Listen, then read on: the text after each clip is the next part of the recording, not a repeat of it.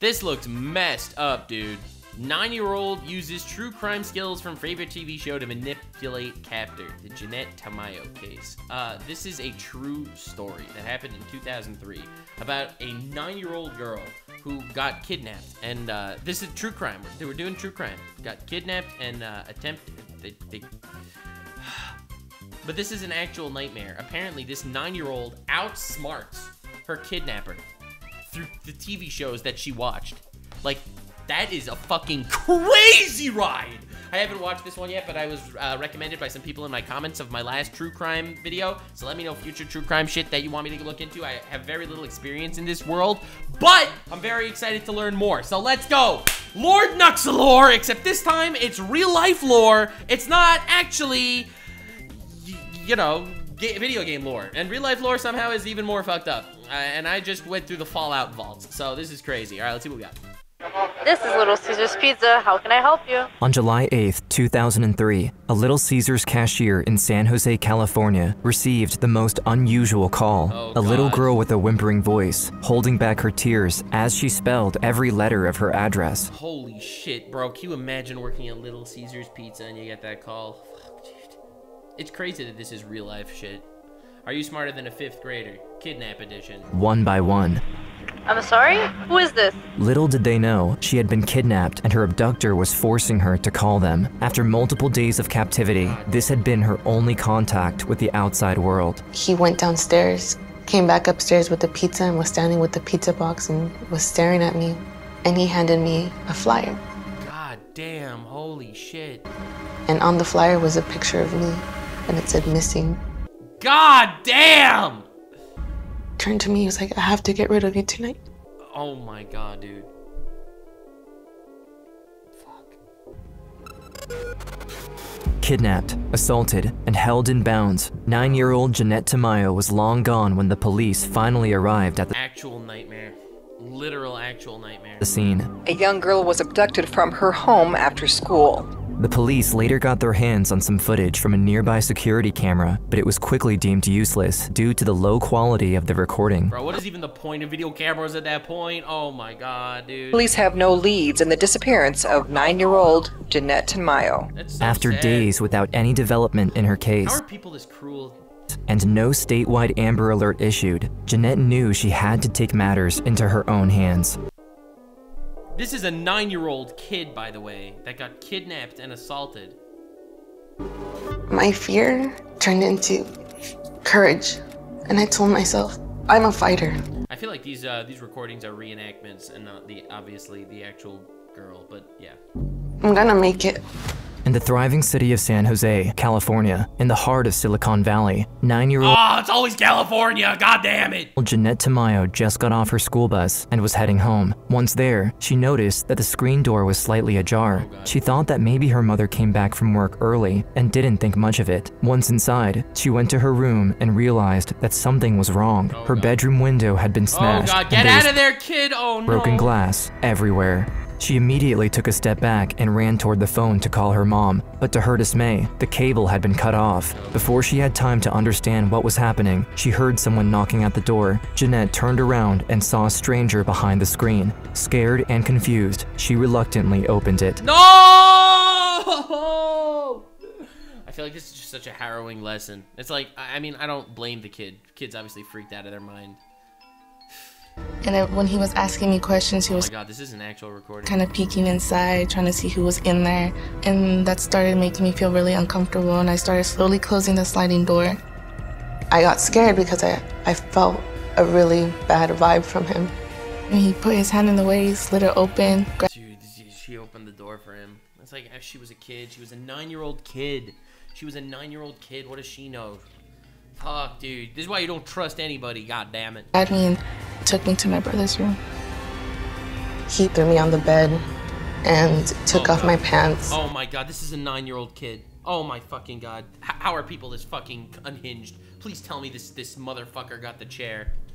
Out of respect for Jeanette, we won't cover the assault, as it is extremely graphic. After he was done, her attacker handcuffed her and tied her legs together. He then carried her to his car parked in the garage. There, the man tried— In the garage?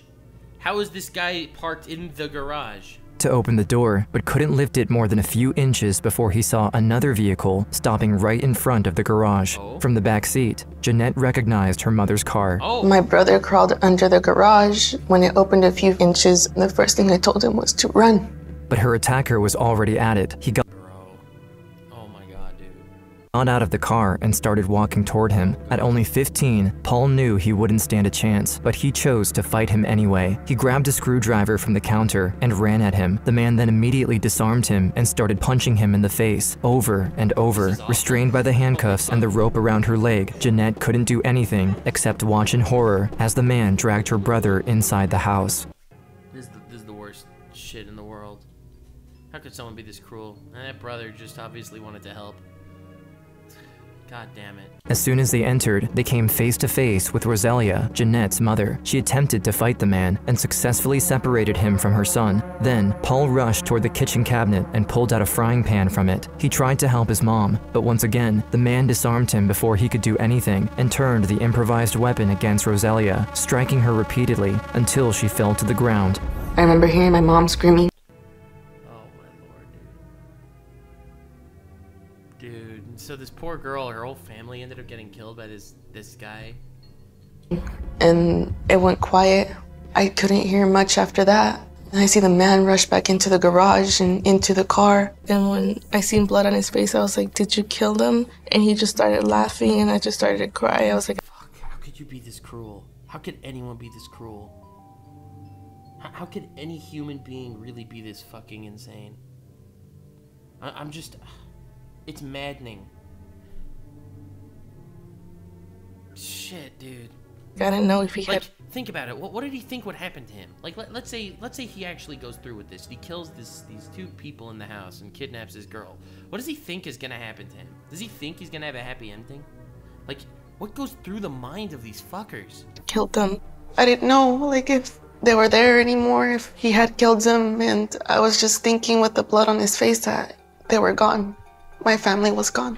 Driving like a madman, Jeanette's kidnapper cut through some of her neighbor's bushes. Fighting through her restraints, she managed to turn around and take one last look at her house before they turned the corner. She felt an overwhelming feeling of relief when she made eye contact with Rosalia, running amok behind the car. So she survived.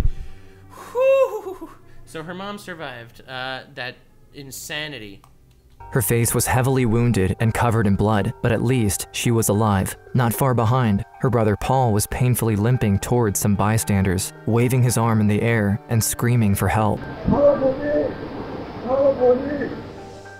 As soon as the car passed the corner... Brother! So the family did survive in the end. He beat them up and managed to escape. But, fuck, dude. This is awful. This is awful.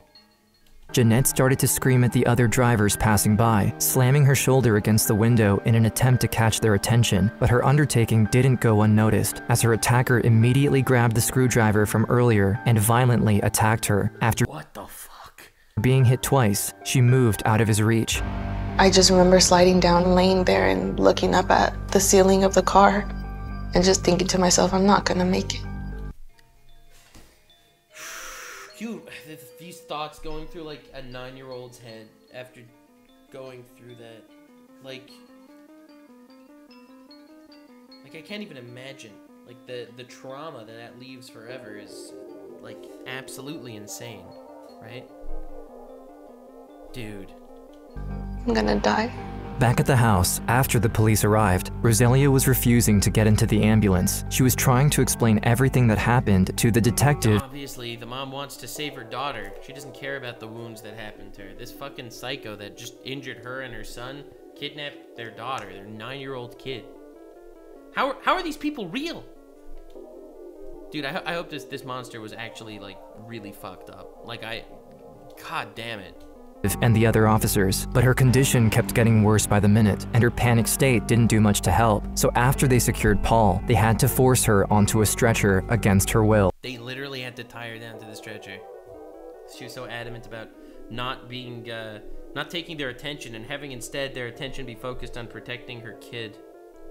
Oh my god, dude. They were both sent to the nearest hospital. To a mother, I don't care what happened to you, you thinking and your kids, but I don't can do anything. Yeah, she didn't care. She didn't give a shit what happened to her at that point. Her daughter was kidnapped by this fucking monster. Dude, like, I don't know. When I see this, I think to myself, like, I complain about, you know, getting 52 copyright claims on cartoon videos on my fucking YouTube channel, right? Like that's something that I was complaining about earlier today. Like, there's so much fucked up shit that goes on in the world. Like, just puts into perspective how lucky every single one of us are right now that they could watch this video in peace, okay? That they could watch the new Nuxanor upload. I don't can do anything. I don't protect my kids. Dude, this is the post Thingo interview, right? This is after she got her kid back, I hope. I mean, I don't know exactly how this story ends, but oh my god. With their only witnesses gone, the police had barely any information to work with. From the get-go, they knew that Jeanette had been kidnapped and that someone broke into the house, cut the phone cords, and attacked them before leaving with her. But other than that, all they had was the crime scene. One of the first things that I did notice in the garage was a lot of blood. I knew at that point that's a detective for you, ladies and gentlemen. Okay, I'm sorry. I know I shouldn't be making fun of the detective, but like, bro. Very violent crime. You start thinking, are we gonna bring her home alive? Heather. Fuck. Nah, never mind. I shouldn't have made fun. Yeah, that's the issue. That's the fear. Randall, the detective assigned to the case, initially thought that maybe some of the blood around the kitchen and the garage belonged to Jeanette. As her forensic team were grabbing samples and examining the scene, she also called in handlers and bloodhounds to get the search started as soon as possible. Dude, this is a kidnapping. You gotta act as quickly as you can, because more likely than anything else, this motherfucker is gonna kill her, right? But sadly, this didn't lead them very far, since neither Jeanette nor her attacker were injured during the initial attack. As this was happening, she also noticed a security camera in the driveway of one of the neighbors. By reviewing the footage it captured in the last hour, they were able to establish a rough timeline of the events. 30 minutes before Jeanette arrived, her attacker smashed her bedroom window and burglarized the house. Why did he come back? Why did he come back, though, to knock on the door that Jeanette opened, that the girl opened the door for him? Why? Is he just that much of a psycho? He then went back to his car and waited for Jeanette to arrive. Why? Afterward, he followed her and knocked at the door. He then assaulted her in the bedroom for almost 30 minutes. God, what this girl went through, holy shit. At which point they headed to the garage. Meanwhile, Paul and Rosalia made it to the house. In the last bit of the recording, we can clearly hear Rosalia and Paul screaming for help.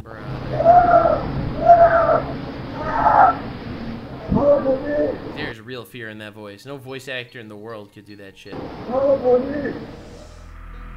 But Randall was mainly interested in one particular moment. Here, when the attacker's car was right in front of the camera. In California, it is mandatory to have either a name, a license plate number, or a phone. So they catch him based on his car just being caught on a random street camera? I mean, listen, this guy's obviously not some super genius criminal, right? This is just some guy that wanted to burglarize and let his fucked up passions get the best of him, to put it as lightly as possible, and he did something obscene and horrible, right? This isn't like some mega laid out plan. Number tied to the perpetrator to issue a statewide Amber Alert. It's heartbreaking. You have the evidence right there. It's so close, and yet you need just a little bit clearer video. That's crazy. Can you imagine the frustration? It's like, this is the difference between the life and death of this poor girl, and because a couple of pixels are blurry, you can do nothing. So before she was able to fall back on Paul and Rosalia, she alerted the media, hoping that, even without an Amber Alert, maybe the population would mobilize themselves anyway and spread the word about her disappearance. Together with her department, they got service helicopters in the air with loudspeakers, calling out her name, and gave press conference after press conference, just to make sure Jeanette's name was on everyone's mind in San Jose. It makes sense, honestly. God damn it, bro. Puts 1,000 more sets of eyes out on the street. And we knew it was extremely important to push the information out to the public. Yeah, I guess that's the best you could do. Unfortunately, what else is there? You have nothing. How could someone get away with this shit? I mean, obviously, hopefully he doesn't by the fact that this is a YouTube video.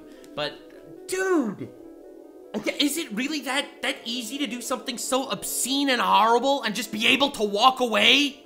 Like, I'm angry, bro. How could someone do something this evil in broad daylight and just get away? Dude, our fucking phones listen to all this, every shitty word that I say, my phone is listening to, okay? I talk about dog toys for 10 minutes, and then I open up Google and I get an ad for dog toys, okay? That happens, okay? I talk about some sort of video game with a friend of mine, and then I open up my phone and I see that literally first news article recommended is something about the video game I was talking about. But this, too much. The pixels were too blurry. Give them a picture of Jeanette, make sure that flyers were flooded throughout the city. Along the way, Jeanette kept mental notes of every turn they made, hoping she would be able to find. When I hear stories like this, like, it makes me wonder, like, well, are demons real? Because how could a human do this shit? You know what I'm saying? Like, how could a human being do this? Her way home if she ever escaped. After a short ride, the car suddenly stopped. The man drove into the garage of a large white house. He opened the door, picked her up, and carried her inside. There, he went up the stairs to the second floor and opened a locked door. Behind it was a very small room with a TV, a little window, a bed, and a bathroom. He threw her on the ground and approached her with a menacing look. Oh my god. Okay, how do you know it was a menacing look, bro? After each assault, he would clinch her wrist to the shower head using a pair of handcuffs. Oh my fucking god, dude. This is a nightmare. This is a nightmare. Well, at least the fact that we have all these details, that means she survived to tell them, right? Like, otherwise we wouldn't know this shit. Run the water and leave her there for a while. Like, I started to break down and cry, and that was my only safe place, was the shower, because every time he left me in the shower was when he didn't touch me, he wouldn't hurt me. Dude, imagine that. Her safe place. Oh my god, dude, it's like heartbreaking. Her safe place. Bro, her safe place was being chained to a shower. Because it means nothing worse was happening. Or he wouldn't rape me. The next morning, the aftermath of the kidnapping took its toll. While the rest of the Tamayo family gathered around Rosalia in San Jose, the police asked some of the family members to take part in the public address. In the morning, he was watching the news again. My cousin was talking to me through the news. She was saying, "Jeanette, if you can hear us, just know that. Be strong, girl. We're looking for you." She was like, "Just don't give up." Yo, so she actually did hear the news even though she was captured? Oh, right, he gave her that little television? That gave me hope. That gave me the strength. Either I'm going to fight to get out of here or die trying. I mean, real. Like, they somehow had nothing. Somehow this was a cold trail, right? Because, like, when it comes to most cases of, like, assault or murder or something, like, there is some sort of investigation, right? There's like an investigation that could be done, you know? Like, there's your suspects, your people that for whatever reason had something to gain by hurting them, either out of revenge or out of hatred or out of jealousy or something. Like, but when it's just so random, when it's someone that's just had no plan, like, that just makes it impossible. During her second day of captivity, Jeanette started to plan out what would be her best course of action against her abductor. Because my life was at risk, I said to myself, I have to have a conversation with him so he gains my trust. So she Dude, literal 9-year-old, that 9-year-old Riz, bro. Tried to ask him the most casual question she could think of. So I remember asking him, "Where are you from?" Her attacker turned around with a dubious look on his face. He stood up, looked at her straight in the eyes, and for the first time since he kidnapped her, smiled. An intense feeling of disgust filled her chest. Obviously, she's not asking how he's doing because she wants to become friends with the guy.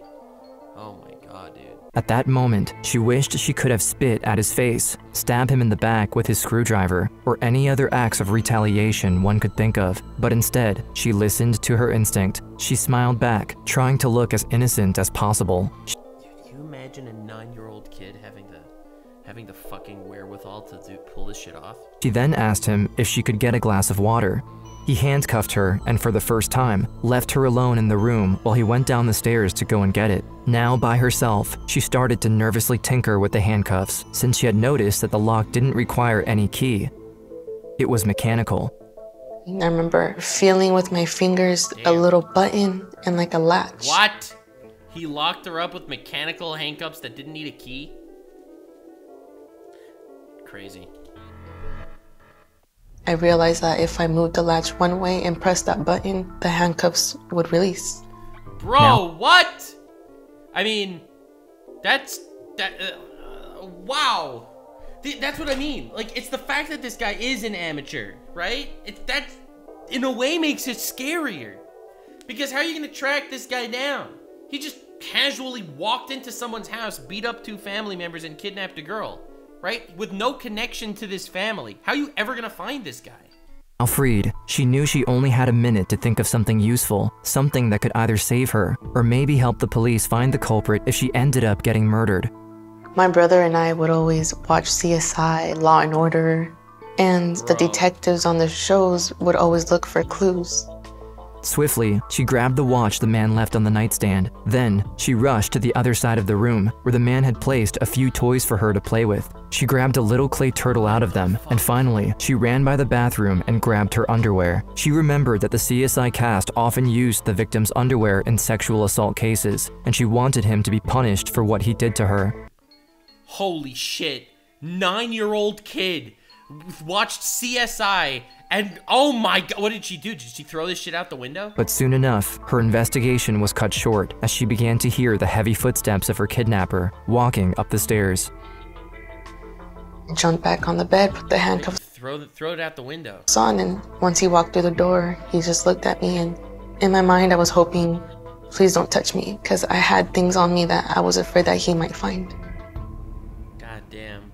On the 3rd day, Jeanette's family was devastated by the lack of progress the case had made.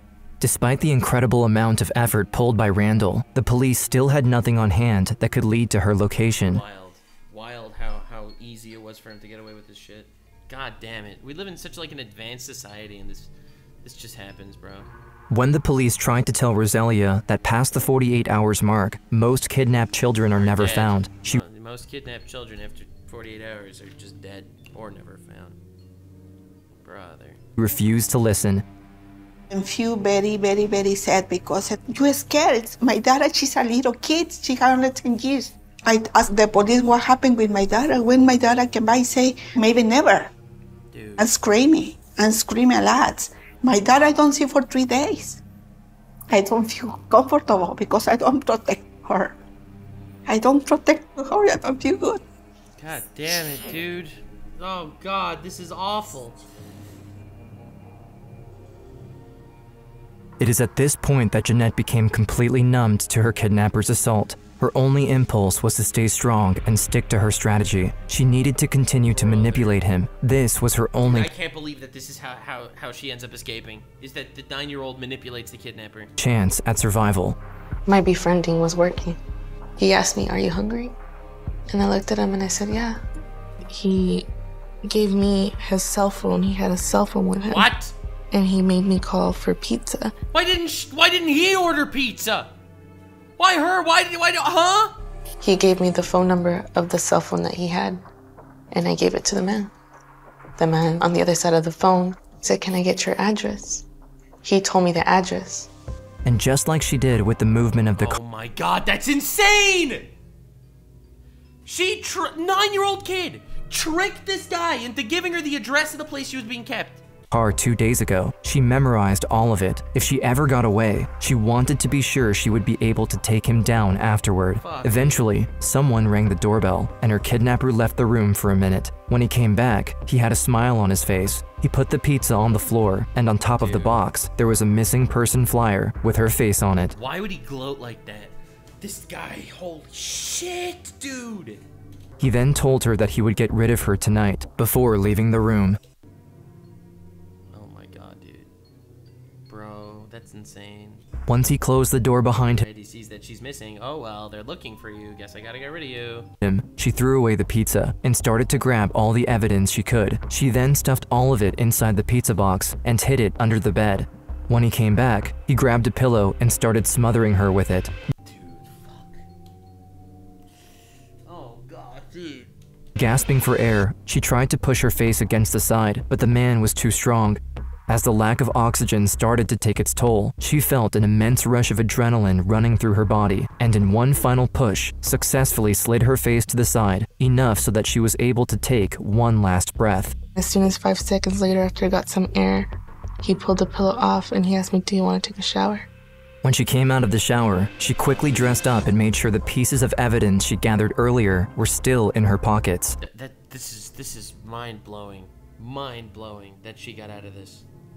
It's like, when you hear of all the things that could have gone wrong in this situation, like, it just makes you wonder how many cases did actually go wrong. How many cases did actually happen where they didn't make it, you know? When the girl just wasn't saved. She then heard someone knocking loudly at the door downstairs. She wanted to scream, but her kidnapper immediately jumped on her and put his hands over her mouth. Afraid that he would try to kill her again, she calmed down and waited for the person at the door to leave. We were sitting in the room for a while, and afterwards, when he heard that it was all quiet, that's when he took me downstairs into the garage. It was all dark. He then forced her into his car, put her back in handcuffs, and started driving. The ride was long, and Jeanette couldn't stop crying and screaming. Midway through it, she took a second to calm herself down in an attempt to make some sense of what had happened to her so far. I remember just crying to myself and just saying, I did the best I could. Fuck, dude. And they say watching TV doesn't save lives, huh? They say that watching TV is useless. I was just preparing myself for my own death. But even then, she hadn't fully given up yet. Along the way, she once again did her best to remember every turn they took, but they rode for over 30 minutes, making it far more difficult than the first time. After a while, the car approached the neon-lit parking lot of a liquor store, not far from the highway.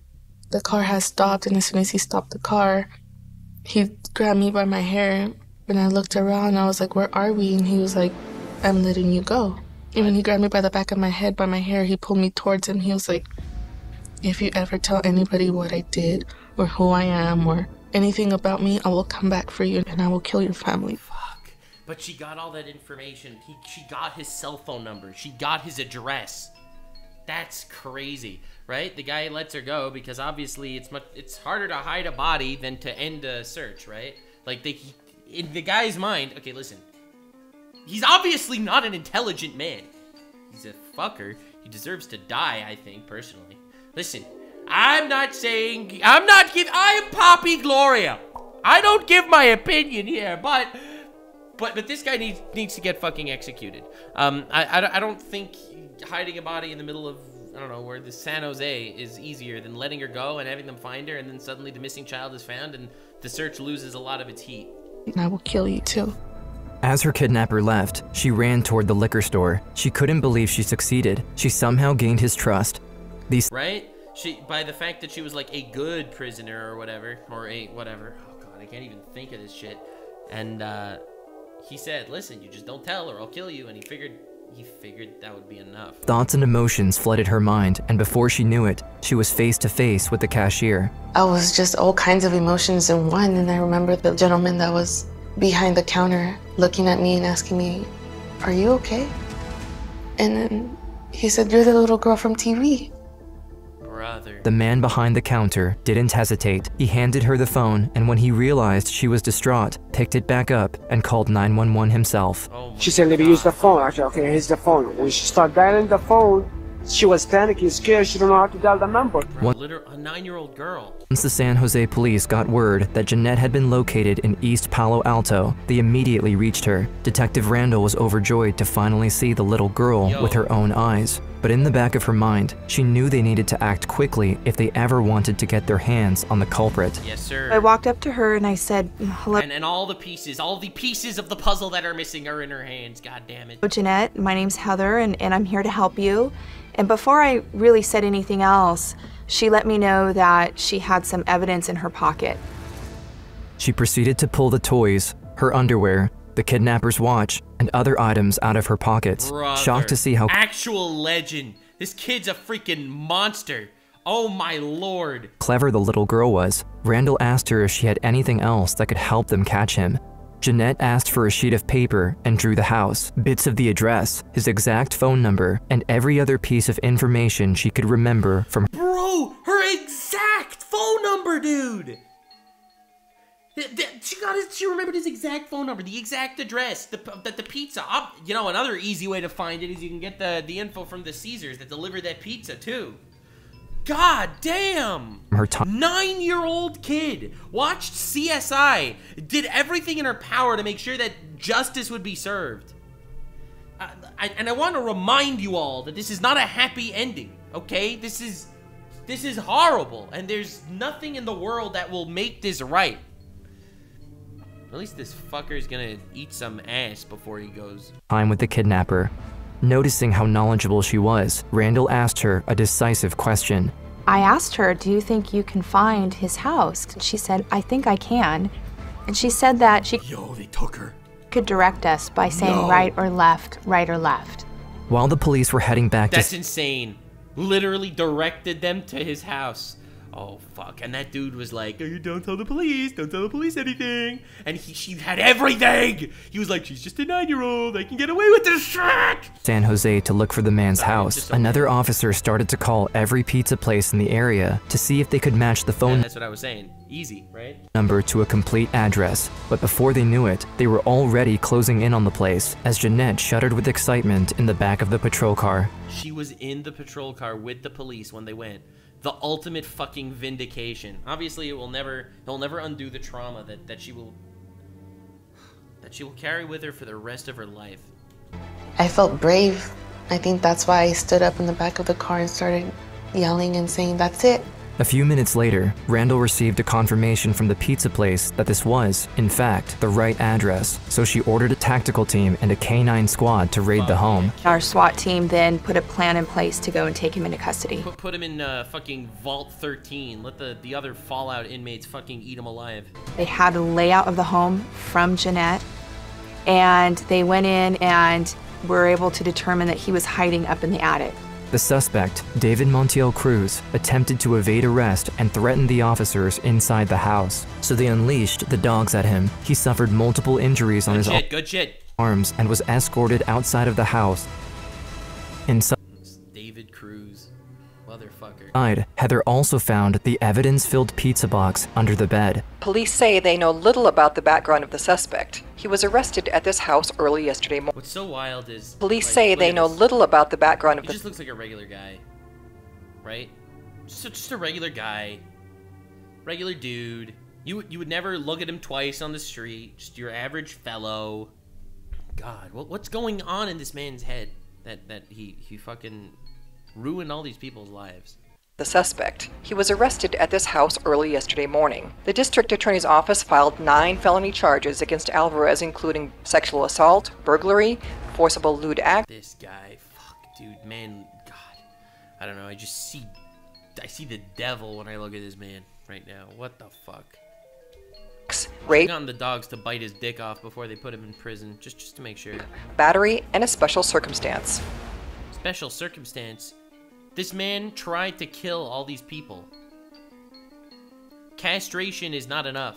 I just think it would be nice to castrate him before you give him the, I don't know, fucking chair. After the arrest, Rosalia was called, but emergency services needed to get Jeanette into the ER as soon as possible. After all, she'd been stabbed, and the wounds had yet to be treated, so Rosalia and Paul followed them, and finally got reunited with her when she was stabilized. Headcanon, he, oops, fell on the curb, and the officers accidentally, oopsies, stomped on him there. Oh! God damn, oh, sorry about that. Yeah, me and you both, Chatter, me and you both. I remember them taking me to the hospital, running tests on me. I remember opening the door and seeing my mom. And her face was so bad. Like, she didn't even look like my mom. I think she touched my mom's face. She said, "You're hurt." You know, she was so brave. She didn't care about herself. She was worried about us. You're everything to me, you and Paul were. Yeah. Very happy because I met my dad. For example, it's when she born, second time for me. The following years have not passed easily for Jeanette. Of course. For a time, she dealt with her personal pain on her own. She would never leave the house, stuck in the clutches of a paralyzing fear of men and the outside world. But when she was 15 years old, after 6 years of therapy, something clicked. She finally decided to face her fear and do something about it. 12 years later, TV producers reunited her with Heather Randall, the detective who, with a little help from one clever 9-year-old, oh my god, put an end to the rampage of David Montiel Cruz and put him behind bars for life. it's not enough. Not enough! But, you know, at least he's off the streets. Oh, that's so wholesome. God damn it. It's so good to see you. I never really got the chance to come back and like tell you guys thank you for everything that you did. Like, I really appreciate it. You were strong, you're smart. What happened was you were amazing. You were brave, and that's why you're here today. Even if her trauma hindered her childhood, she didn't let it take over her life as an Nothing but respect. Nothing but respect. See, this everyone on Twitter complaining about being a victim to evil Nux Taku's evil misogyny when he makes a joke and oh god, oh lord, all those victims out. This is a fucking victim. Look what she did with her life. God damn it. This is insanely inspirational in like such a tragic way. This insane. The one thing that's keeping me a little bit happy now is the fact that they don't like pedophiles in prison. An adult. Today, she decided to follow in Heather's footsteps and study law enforcement. Her goal is to one day be a detective and help her community in the same way Heather helped her. And dude, that's beautiful. Fuck. On top of that, she also wants to become a voice for the missing and every victim of violence. Everybody has a story. Dude, this is insane. They could literally make a movie out of this shit.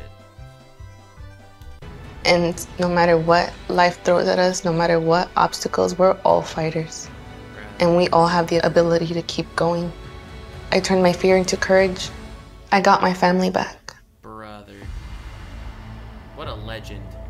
Today, Jeanette is training at the San Diego Police Academy. Heather became the first woman deputy chief of police in the history of San Jose Police Department. Brother. What a crazy fucking story, dude. This video is made by Unseen. This was such a fantastically put together video, and God, I think these stories are important to know, you know? Like, it's important to realize this is a real thing that does happen, unfortunately, in the world. Whether it's to protect yourself or to know that this shit exists and to be less trusting. I don't know. This was heavy as shit. I don't normally cover stuff nearly this heavy, but let me know if you want me to do more of this. Ball's in your court, ladies and gentlemen. Stay safe out there. If you made it to the end, click one of these 2 videos, which also will definitely get me canceled. See you live on King. Stay weird, fam.